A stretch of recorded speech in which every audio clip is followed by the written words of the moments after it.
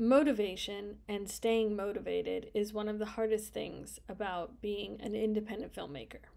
Because at the end of the day, you are the only engine that's pushing this project forward.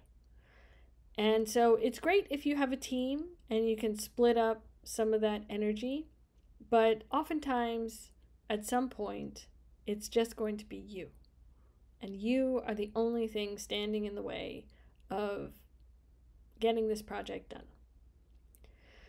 So what do you do? Because motivation and staying motivated is a lot like going to the gym, where we don't really want to do it. Even though we know we need to, even though we really should, even though it's the best thing for us, all of that stuff can be really difficult. So I'm here to tell you that it's okay if today you got nothing done on your project. And it's okay if you got nothing done yesterday. And it's okay if you get nothing done tomorrow. Because what you really need to do is figure out how to best work with your work ethic, the ebbs and flows of when you work best. Because I have found that, like the age-old advice that if you want to be a writer, you should write every day, that just doesn't work for me. But I can go weeks or months writing little notes here, thinking about things, mulling over a project, and then spend an entire weekend pounding out the first draft, and where I'm writing 8 to 10 hours, 3 days straight. So my work energy tends to work better when I have a dedicated amount of time to just focus on it and get it done in one fell swoop. Other things, especially like with pre-production, I know that I need to take a little bite of it every single day. So when you're in development and pre-production, you can set yourself a goal. I'm going to email 5 people today. I'm going to follow up on this lead. I'm going to submit this, whatever it is.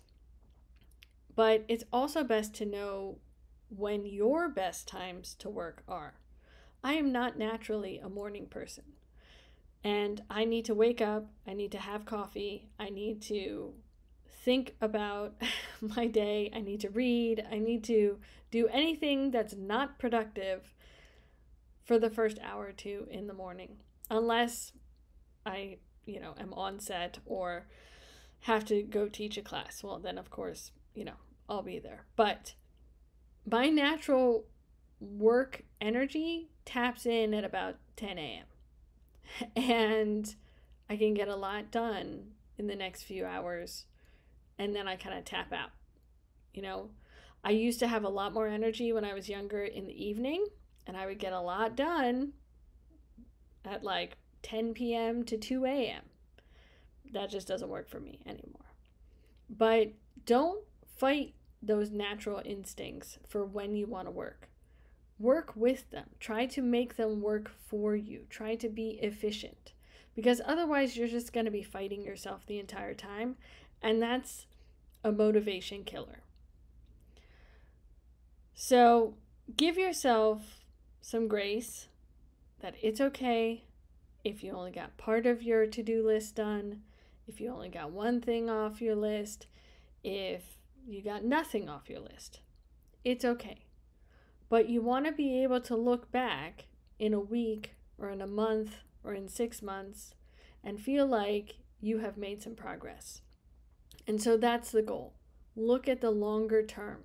What can you get done in the next couple of months? And then strategize towards that. Set realistic goals. And ask for help when you're burning out and you just can't do it alone anymore. So, good luck.